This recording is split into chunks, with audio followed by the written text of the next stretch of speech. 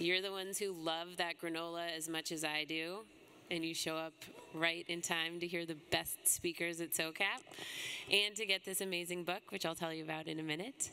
I'm Lindsay Smalling. I'm the producer and curator of SOCAP. Welcome to Thursday. Hopefully you've already had an amazing time networking on Tuesday and at that great first soiree that we hosted on Wednesday, a full day of content yesterday, and I've really loved seeing all the energy as I walk through the pavilions and through outside. My goal for today is to actually go to some of the content that I spend so long putting on, so I'm looking forward to that. Maybe I'll see some of you in sessions. So in the program book, also in the 10-year anniversary book, I've realized it's helpful for people to understand how this all comes together a little bit. And because you're here, you get to hear it.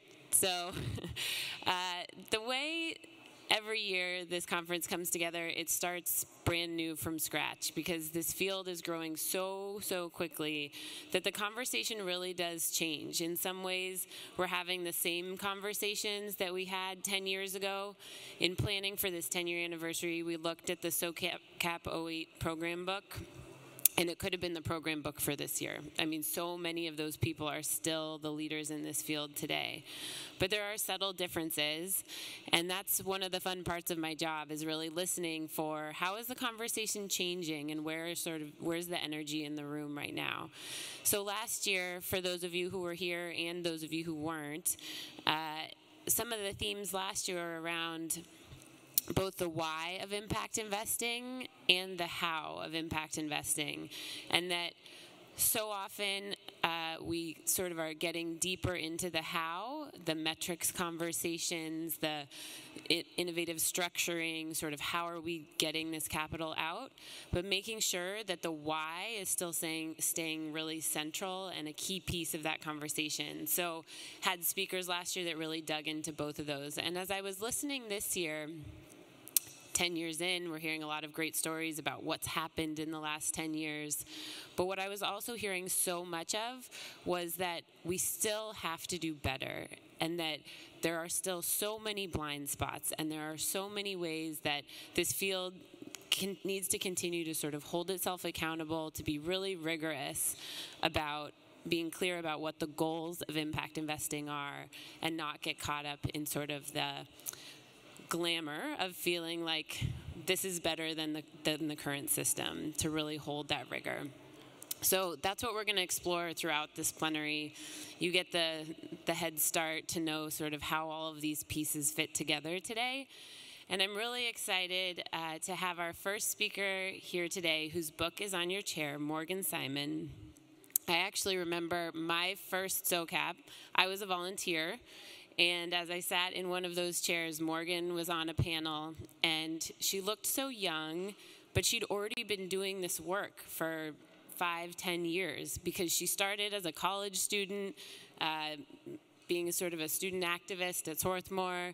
She founded the Responsible Endowments Coalition. She had started Tonic.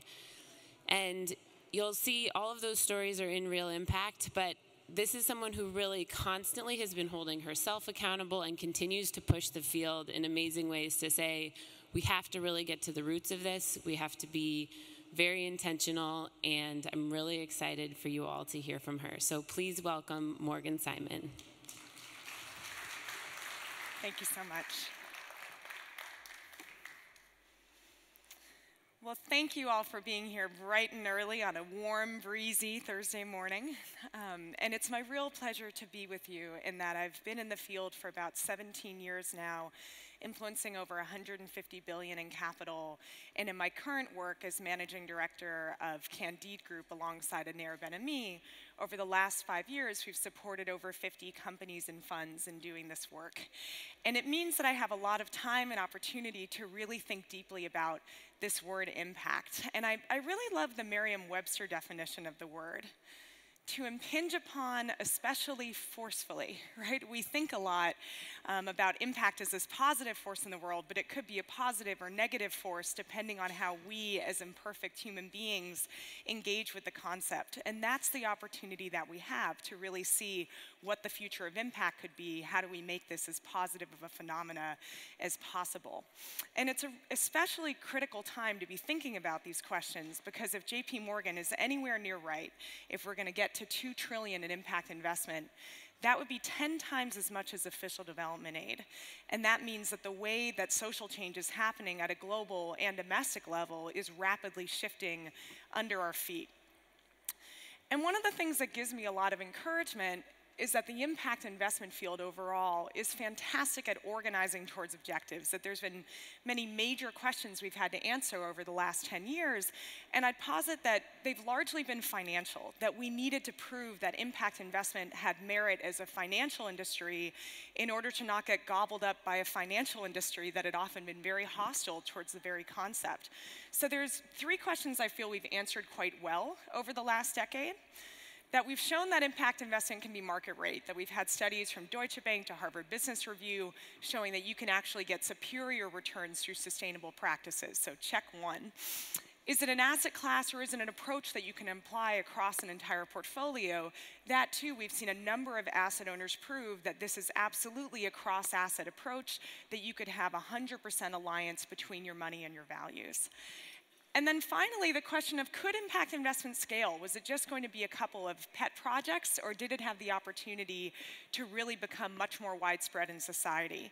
You now have 1 in every $5 in some type of screen vehicle, about 8.7 trillion, and you've seen funds like TPG closing at $2 billion. So regardless of asset level, there's really been the opportunity to show this is an industry that can scale. So this was phenomenal progress in terms of solving those financial questions, but I'd argue for any weightlifters in the house, right? If you just do your bicep curls and you forget the tricep, you're kind of missing the whole strength, the collective strength of having impact and investing equally strong and functional within your system. And that if we'd managed in the last decade to focus and solve a lot of really important financial questions, could this be the decade of impact? Could this be the opportunity to make sure that we are equally strong in our impact practices? And that might mean needing to organize around and solve a very different set of questions, or an additional set of questions. So here's 3 that I've been thinking a lot about. 1, is impact going to create gradual or systemic change? And when we think about the fires in Northern California, the hurricanes in Puerto Rico and around Central America and Caribbean, of course, how are we going to get the type of systemic transformative change that we need to really be able to move forward as a society, to have a world that's there for our grandchildren? And in order to do so, can we balance our skill sets between finance and social justice? That often, to become investment professionals, we do our 7 years of education. We take those internships. We take the time and attention that it needs to learn those skills. How do we equally make sure that we're training this next generation in industry to be equally skilled on impact? And that means not just reading the New York Times. It means, how do we really make sure to be keeping in touch in a much more proactive way with civil society and retaining accountability as we do so? And then finally, how do we build a more inclusive industry? That if we know the majority of the world is women and people of color, how do we make sure that we have more people in decision-making positions within this industry? And I'll note that that's not just about diversity or representation, which are of course important, but in really thinking about that social justice adage, nothing about us without us. That if we want to be effective as a movement, we need to make sure that we have accountability to the people who we presumably are all here to support. And I want to note that this leads to me the one of central questions that I'd say we have at this moment, at this juncture in the impact field, of who's going to set the agenda for impact investment. Because even if we have impact or social in front of the work we do, it doesn't mean that we have a social license to operate, right? That is something we have to continuously gain over time, and that there's financial risk implicit in losing that social right to operate. So I want to give a couple examples of impact investment gone right and impact investment gone wrong to give a sense of how important that community buy-in is and what do we need to do to really shift leadership in the industry as we scale. So I want to start off taking us on a journey to the south of Mexico, to the state of Oaxaca, which has some of the best wind energy reserves on the planet. And the Mexican government, alongside some development banks and impact investors, saw this incredible opportunity to build Latin America's largest wind farm.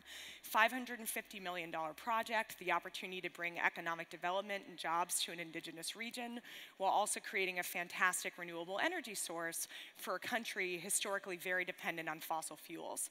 So this sounded like a great idea, a great impact investment, and it absolutely was to everyone except for the people who lived there, who started putting up roadblocks and carrying signs saying, transnationals, get out of the country, we are completely against the wind corridor, because they were being asked to sign contracts in Spanish instead of their indigenous language of Zapoteco, that they were getting compensated $50 a hectare and found themselves collectively getting 12,000 hectares taken from out under them. And in the context of this community protest, they started to have a number of clashes with authorities. 9 people were shot, including women and children, to the point where you had the Indigenous Commission putting out statements like, stop the intimidation, hostility, and violence associated not with terrorism, not with oil and gas, but with wind energy. And these are 3 words that I never want associated with impact investment. I don't want associated with anyone in this movement or anyone in this room. But it shows what happens if we're not really thoughtful about community perspectives. If we don't put those front and center, we can lose our social license to operate. And we can wind up really getting derailed from what our purpose was in an industry. And this story to me kind of epitomizes some of the challenges that we've been seeing in the sector over the last decade. That investors and entrepreneurs at times are profiting not alongside communities, but at the expense of communities, and in part because the impact gets defined by the investors and the entrepreneurs as opposed to the communities themselves. And part of why this is that it's often very challenging for people who don't have friends and family with financial resources, as much love and support as they may provide, or don't have access to business plan competitions. How do we make sure that a much broader group of people get to really participate in this movement? So these are some major questions.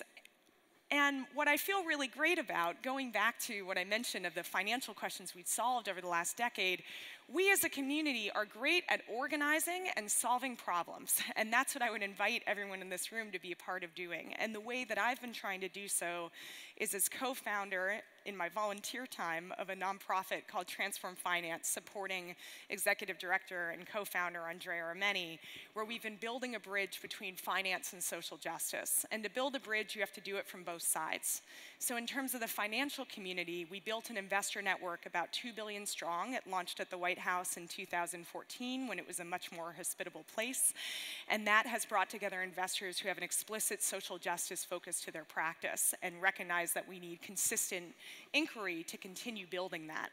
And then in terms of building bridges to communities, we run trainings for social activists, community leaders, nonprofits who are interested in impact investment but may not have much of an introduction to finance, who want to learn how they can think about earned revenue for social movements or how to keep impact investment accountable as it scales.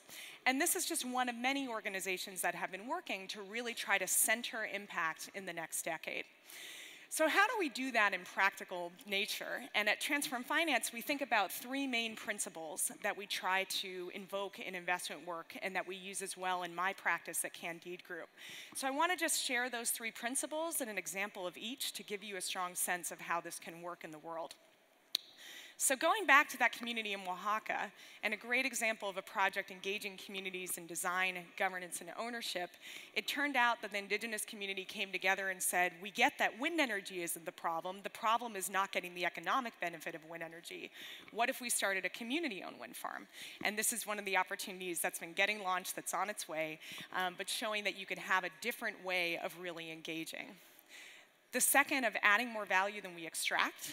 And in this case, this is New Era. It's a 17-member worker-owned co-op in Illinois that was financed by the Working World, which is a fund that really pioneered that practice of non-extractive finance, of how do you make sure that when you have a group of owners, worker owners, that you're making sure they receive the primary economic benefit by having different investment structures that really serve their needs.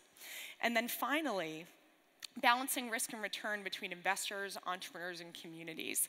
Uncommon Cacao is a company that has been working with farmers around the globe rather than just paying the 2 cents a kilo additional that fair trade provides for cacao, of really looking to provide the majority of the benefit to farmers, recognizing the risks they take on. So these are just 3 of the stories that are highlighted in Real Impact, the book that I'm so excited to share with you today.